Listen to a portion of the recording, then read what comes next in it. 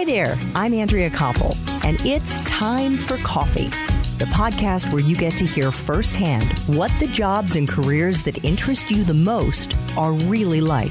Hey there, Java junkies. Welcome to another K-Cup mini episode of Time for Coffee. By the way, K-Cups come in 3 sizes, single, double, and triple shots, or roughly 1 minute, 5 minutes, or 10 minutes in length. So if you don't have time to throw back an entire caffeinated career conversation, these K-Cup mini episodes of T4C can give you a quick caffeinated fix, whether you're on the go or you only have a few minutes to binge. So grab your mug and take a chug, because it's time for a caffeinated career double shot K-Cup with my guest, Elisabeth Rodgers.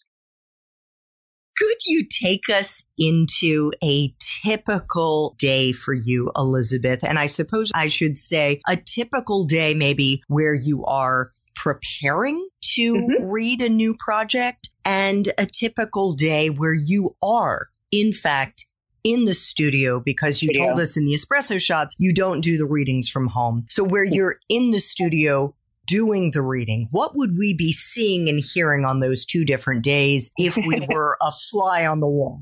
Or a cat on my lap. Or a cat on your lap. My days are not typical. I'm a night owl, so I tend to work later in the day.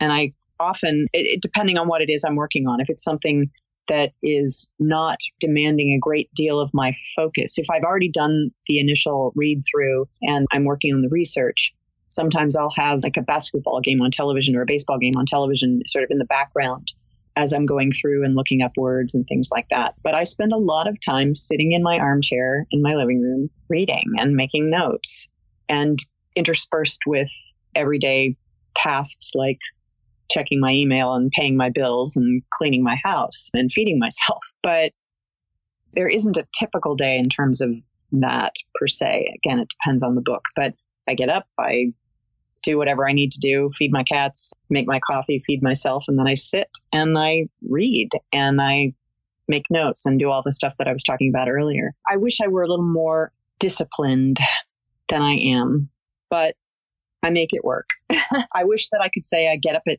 8:30 in the morning and I do my exercises and I have my coffee and then I sit down and I do X amount of work and then I have lunch and then I do this and then I do that.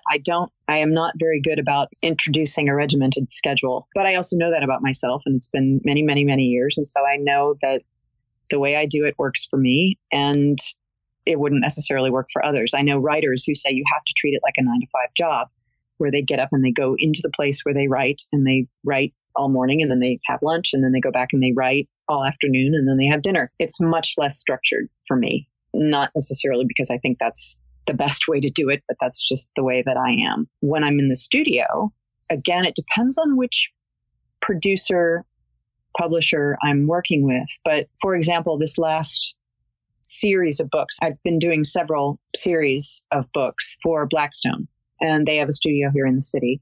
And the engineer that I work with there and my engineer director that I work with there is also not a morning person. So she says, we'll schedule whatever, we can start whenever you like. She has some people who start at 9. She has some people who start at noon. I'll usually go in at 10 or 11 because, frankly, vocally, it's very challenging to work first thing in the morning vocally. I'm sure there are people who don't have trouble with it. But for me, I need some time to sort of wake up. My vocal cords need to wake up and I need to warm up. And so I usually start around 10 or 11, which is typical of the studios in New York.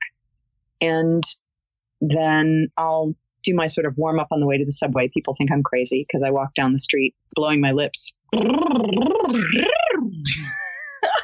But you're in New York. Nobody, I mean, it's funny. Nobody, oh, big deal.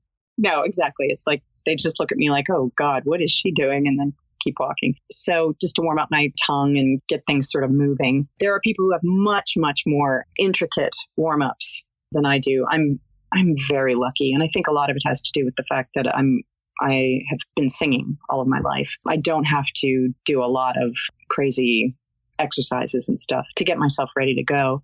So I'll go into the studio and we will get our water and tea. And I usually have an apple because, especially a tart apple or a green apple, if you start to get mouth noises, these are the things you have to think about. If you start to get noises, lip smacking, or there's like clicking that comes along with saliva noises in your mouth, or if your mouth gets dry. So I always have a lip balm in the studio with me and an apple to take a bite of, or just to sort of sink your teeth into, because it makes you salivate. It induces saliva. So if you are getting clicky mouth noises and you take a bite of a tart apple, it will help the noises to go away. I also have, although I have been told I'm not the worst, I sometimes have stomach noises. And so you often have to sort of have a pillow across your lap and always be listening for that and being aware that, oh, there goes my stomach. So we need to go back to the beginning of the sentence or paragraph. I don't always eat a big lunch on a normal day, but in the studio, I have to eat lunch because my stomach will start to make howling, growling noises. But then after lunch, you're dealing with digestive noises and the phlegm that is produced by eating anything for me. It doesn't matter what I eat. So this is the down and dirty, gross stuff that poor engineers have to listen to, the bodily noises that come out of people in the studio. Yes, but I think that's so important to raise, because these are things we wouldn't think about if somebody is doing, let's say, a radio show, or even for me doing a podcast, I'm only talking for an hour or less than an hour because my guest is speaking. How long are you sitting in the chair when you get in there at 10 or 11? A typical session is usually from 10 to 4, 10 to 5, with breaks, obviously, and with a lunch break. But generally 6 to 7 hours in the studio, which is a lot of talking. And it is absolutely wearing. And again, I think there's a difference just vocally between men and women, because I know people who can go for more hours than that. And I know people who can do 5 hours straight of 8 hours a day. I have done it and I can do it, but it is very difficult. It's really exhausting, and you begin to feel it vocally and you begin to hear it vocally. So I like to do 6 or 7 hours, 2 or 3 days, and then take a day off and then come back for another 2 or 3 days. I just finished a huge collection of short stories that's about 20 hours long. And we were doing it over the holidays. So it worked out, because it's short stories, it worked out well because I could do one day here and then another day here and then plug in around the holidays. Normally, I don't like to do that because you lose the flow of the story. So I like to do a book sort of in one piece, like without working on two things at the same time, although sometimes you have to. Right. Because just like anything, if you're acting, right? If you're on stage acting a role, getting in and out of character takes quite a bit of focus and energy.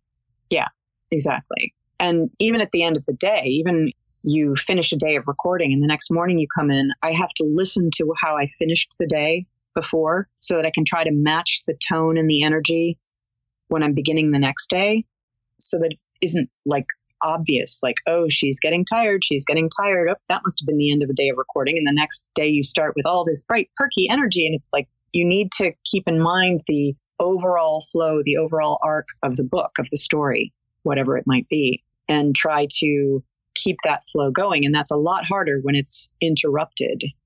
But it's also, you need to schedule time off for your voice and for your brain. It's very, as you say, it's very, very intense focus. Thanks for tuning in to this K-Cup mini episode of Time for Coffee. If you want to listen to our entire caffeinated career conversation, please check out the show notes for this episode. Thanks so much for listening to Time for Coffee, where the professionals in the jobs that most interest you always have time to grab coffee 24/7, no matter where you live. I have one quick favor to ask you. Remember to rate, review, and subscribe to Time for Coffee. Thanks so much.